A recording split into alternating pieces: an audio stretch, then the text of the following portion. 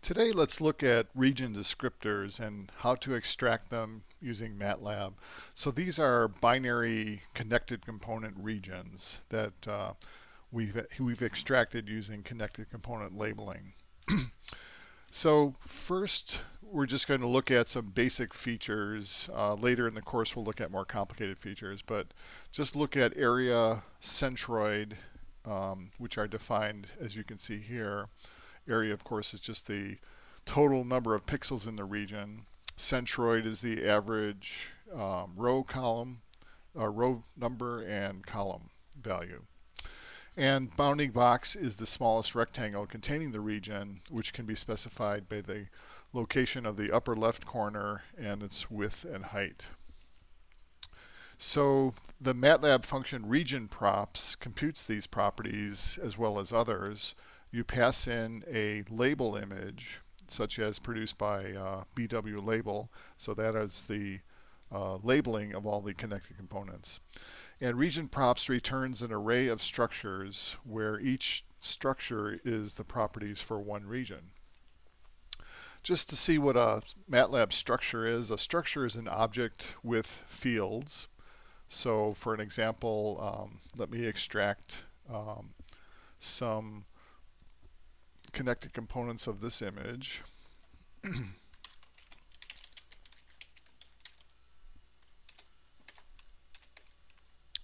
So this image is shown here, and it's actually of type uint8.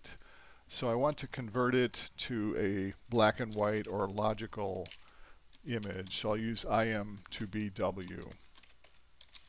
So that is a logical image, as you can see. So then I'll pass that into the BW label function. This returns a label image L, which is the same size as the original, and also the number of connected components, in this case 17. So the result of region props, so I pass in L, and blobs is an array of structures. It has 17 structures in that array. Each structure has these fields: area, centroid, bounding box. So if I want to look at, let's say, the first structure in that list, I type blobs of 1 and it shows me the values of the fields. I can always access any of these fields by just typing period and then the field name like that. Okay, so just to see what I got back there, the area, of course, is the number of pixels. The centroid is represented as x, y, where x is the horizontal and y is the vertical position. And the bounding box is this 4-element vector, which is the starting left corner, x, y, and then the width and the height. So let's say I want to filter the blobs that I've extracted. Let's say I want to make a list of all the areas that I've extracted.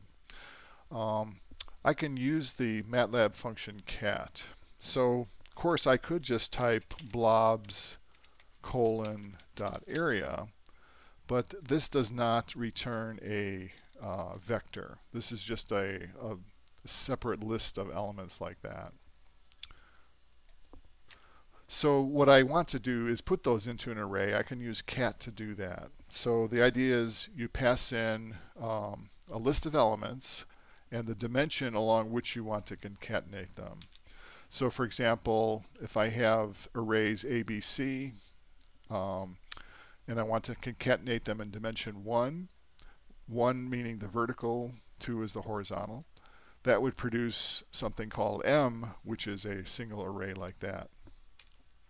So I could do this expression here, areas equal cat 1 blobs : dot area. So now you can see areas is a 17 by 1 vector, and whoops, here are all the values in that array called areas.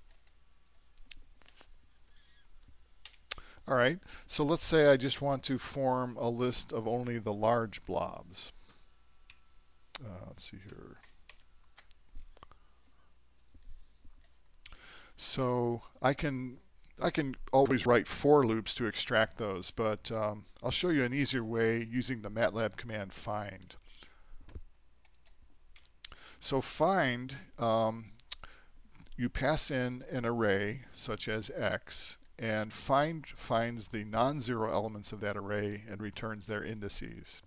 So for example, if I have an array consisting of these elements, 5006, the result of running find on that array would return indices 1 and 4. So what I can do then is apply that to my areas, my list of areas. So this expression here, areas greater than 5, does a test on each element of areas. Let me just type that. And it returns true or 1 for all the areas that are greater than 5. So that's true for all of these here except, as you can see, for that one. So now I run a find on that.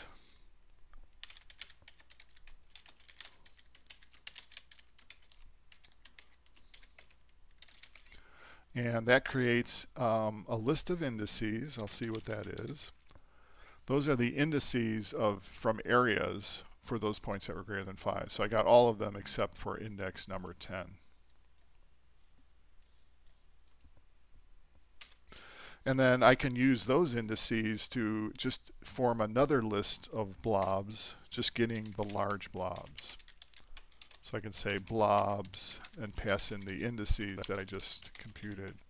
So blobs large now is an array of structures of size 16. Okay, MATLAB graphics has a lot of graphics. These functions are particularly useful. Rectangle draws a rectangle on the currently displayed image at this position. So we pass in the starting upper left corner of the rectangle and its width and height. So notice that this is exactly the same form that the bounding box property returned from region props. And we can pick a color that we want to draw it in. This function draws a line from endpoints x1, y1 to x2, y2. So here's an example of drawing a bounding box around the largest blob. So we read in the image, label it, find the areas, just as we did before, find the maximum of the areas. So this gives me the value of the maximum and the position of the maximum. This will draw a rectangle around using the bounding box that I returned from here. And then this extracts the x0, y0, the centroid of that largest blob, and this draws a crosshair on it. So let me just go ahead and copy this and paste it into there. So it ran that code, and as you can see, I have the bounding box around this blob. So this is actually a single blob because these two white regions touch. And it drew the centroid right here where the crosshair is.